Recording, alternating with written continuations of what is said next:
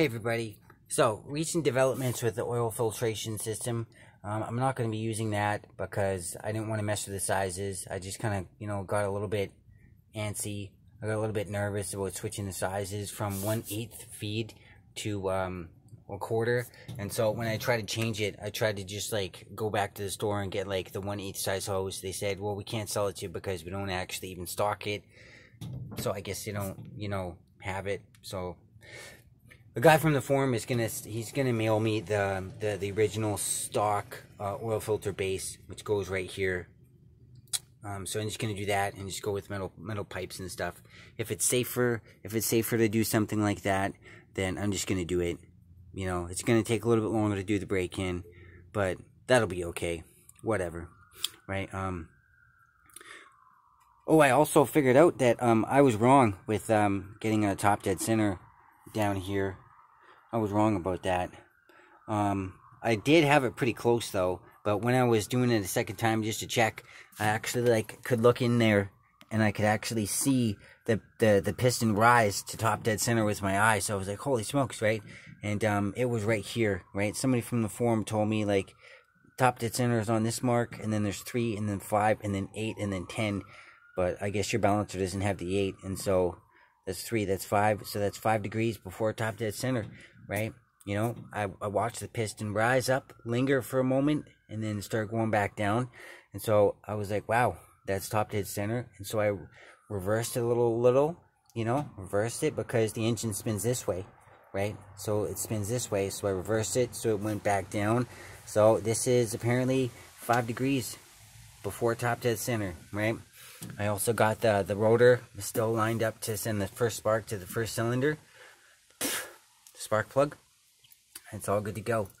But I'm going to have to get some Bondo because I drilled 6 holes into that firewall there to put that there. And I'm not going to use it, so I'm going to have to Bondo it up. Which kind of sucks, but that's okay. Somebody from the forum, a new guy, he was talking to me about how he was like, hey, I noticed you make your videos, and it's been a big help for me, like help me out and stuff, because I also have a Rambler, right? And so I think that's pretty cool, but I just wanted to talk about a couple of different things that were like pretty big question marks, right? Like I had no idea what some of these things were. I had like no idea what that was, right? That thing right there, right? It's a piece of metal. Like some of it's long, like it looks like that. There's a tiny hole in the bottom, big hole in the top, and it's got a bend in it. That's exactly where that goes, right? And its purpose is to hold the spring. It's to hold, not this big one that's right there, but those smaller ones, right? The purpose of that thing is for the spring at the edge of the clutch fork that you can just barely see because of all the crap that's in the way. But there it is. That's the end of the clutch fork.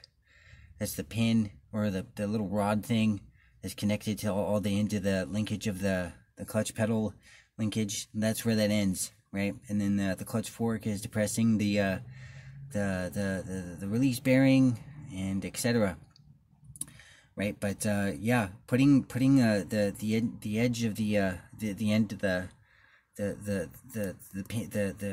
the spring there, like at the end of that right there, like that is what keeps tension on the clutch fork inside the transmission bell house. And if you don't have it secured with a pin on that thing, okay, right, stay the hell away from this whole entire area.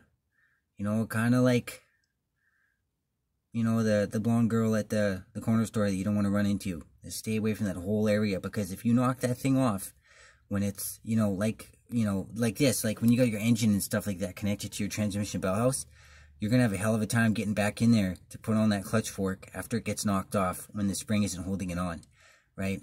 It's what's called a huge pain in the ass. I don't know if you would actually have to take off all this stuff and then take out your whole entire engine just to put that clutch fork back on that pivot point. But I definitely am not going to find out. So I'm going to be real careful and not touch it. But yeah, definitely make sure that is secured onto the edge of that thing right there. It's not secured right now. I know I'm kind of saying don't do that when I don't do that, but it's secured onto this other thing, onto another pin down there, the spring. I don't know why my brain keeps on wanting to call it a pin. And, whatever.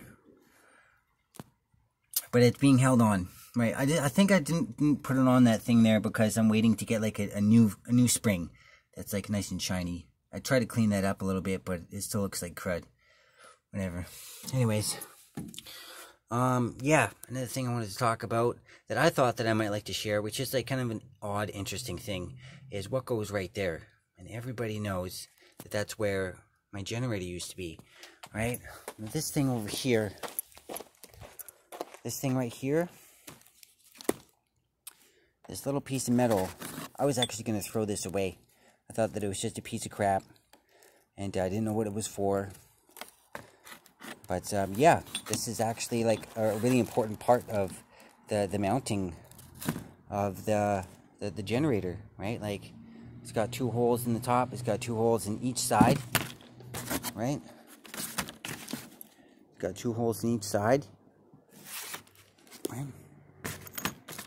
Right? And then the bolts, they go through those 2 holes. And then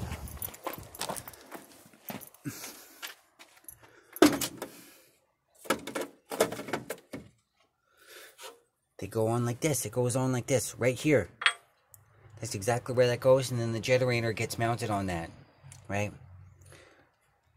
So it's a good thing I didn't throw that away. And if you have a 1958 AMC Rambler and you don't really know what does what, like I did, that is a definite, like, a big tip for you, right? Yeah, I was gonna say something else. Can't remember what it was. Maybe I'll remember if I go back over here. Oh yeah. Okay, you notice how this stud right here is a little bit bigger than all the other ones, right? That one right there, it's a little bit bigger than all the other ones, right? The other part of the generator is that thing right there. That's another thing I was just about to throw away. Well, I wasn't gonna throw it away, but I was kind of like, well, what the hell would I need this for, right? But it actually goes on to the generator, just like you see. And then the bigger hole there, right? That goes on that stud, right? That goes on that stud. And that is the other thing that holds the generator where it is, right? So those are two really important tips that I can give anybody that's like, what does this do? I didn't have this car, but when it was completely assembled, how am I supposed to know what goes on where?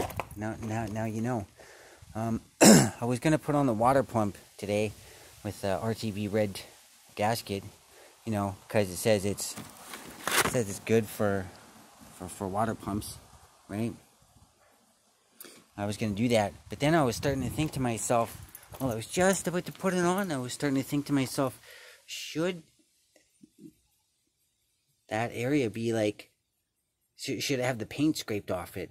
Like, does it have to have the paint scraped off it before I put, you know, the gasket with a little bit of that, you know, RTV gasket on there? Like, I don't know. And so I'm gonna back off. I'm gonna wait and see what the guys say on the forum. So that was kind of a bummer. Also, this stuff. If you see anything that looks like this, you know, like this stuff, this is all stuff that's pretty important. This is all for your carburetor affiliated, you know, stuff. You know, I'll take this piece back there and I'll demonstrate. Alright, so, alright, at that spot right there, there's 2 little screws, and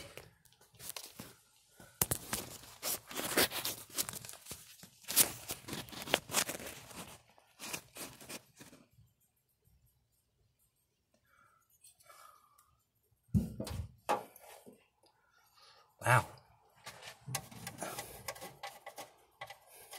Can't believe the camera is propped up and the the flashlight thing is just sitting right where it needed to be. Jeez, right? Also, another thing, if you're kind of looking at stuff and you don't really know how it goes together, you know, you kind of think to yourself, hey, what does this do? Like, should this go with this? Advice I have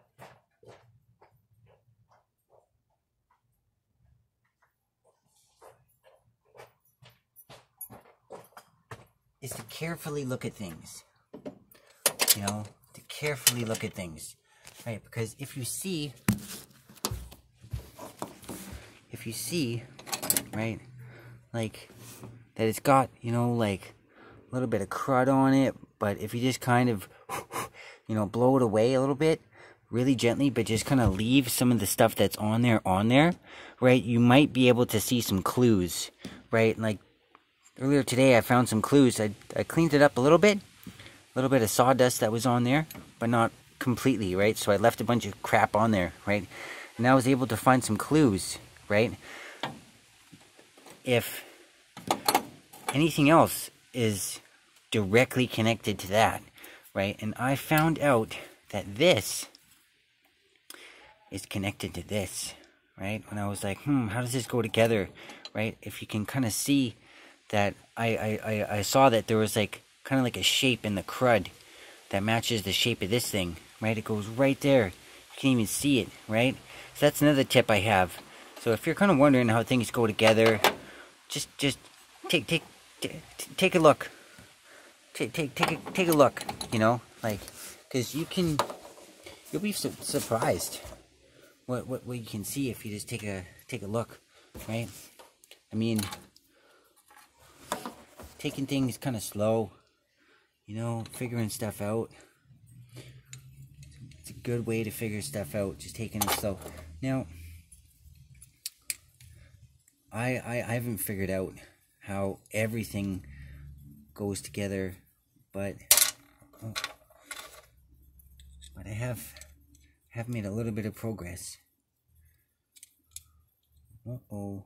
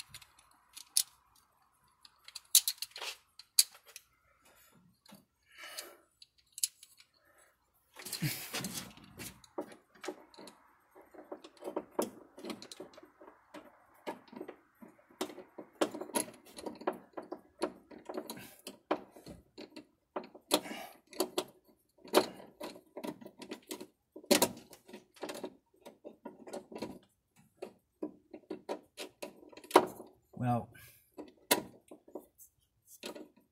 oh, that's right. I had it on wrong.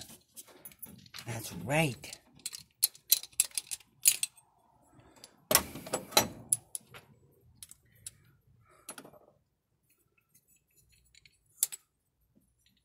Right. It was that way.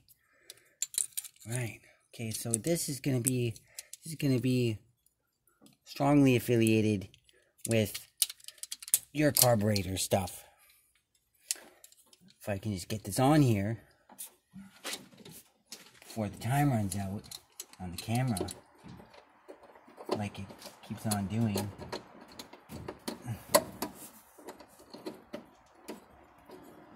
Oh man.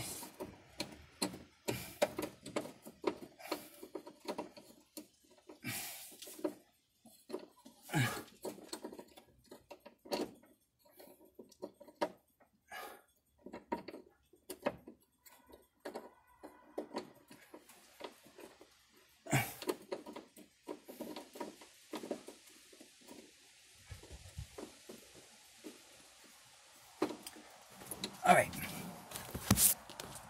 Okay, so that goes on there. Something like that. right? Goes on there, something like that. You know, I haven't really figured out exactly what that thing does right there. I don't know why that's there, right? But I do know, right, that